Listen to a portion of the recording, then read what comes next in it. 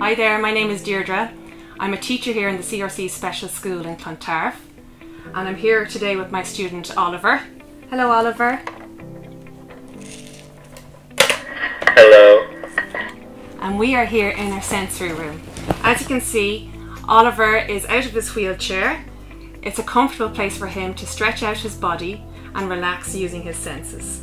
The multi-sensory room is a nice place because when I went there, I used to get out my chair a lot, and when I did that, it made me do a bit of exercise. You can lie and relax and crawl on the bubble tubes, and then you can lie down on the bean bags.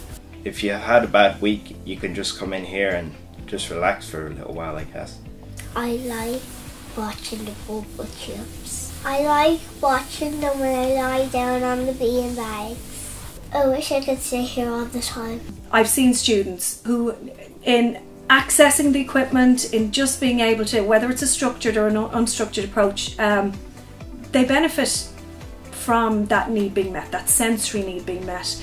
Their ability to concentrate increases throughout the day, and it's also their ability to use communication skills appropriately.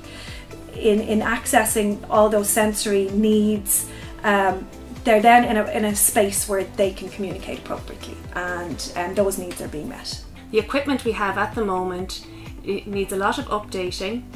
As you can see, our bean bags are old. We need to buy new equipment for the entire room, and also to fit our students in, the room is currently too small, so we need a bigger space. Do you think you could use anything else in the multi-sensory room? Maybe a few more bean bags, because there's just two. There's just two, and you need some more for your friends? Yeah. Is that right? Yeah. Yeah. I would like to make the room a little bit bigger, and I would like to put more equipment in here, like more bean bags, more mats maybe, and maybe more lights. So for us to raise money, we are doing two events.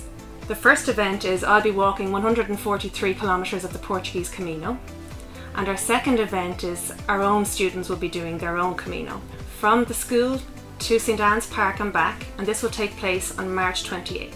If you help donate, it's for a good cause. So please donate so we can get new equipment for the children for the sensory room. Things like the bubble machines, the lights, the sensory walls, a fan, a hoist, and a bigger space, most importantly.